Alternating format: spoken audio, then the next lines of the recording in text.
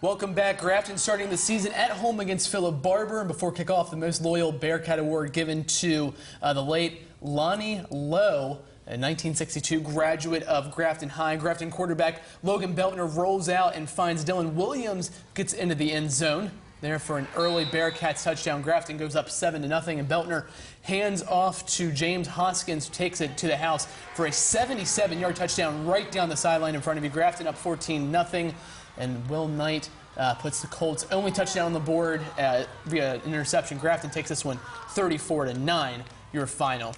A couple out-of-town scores.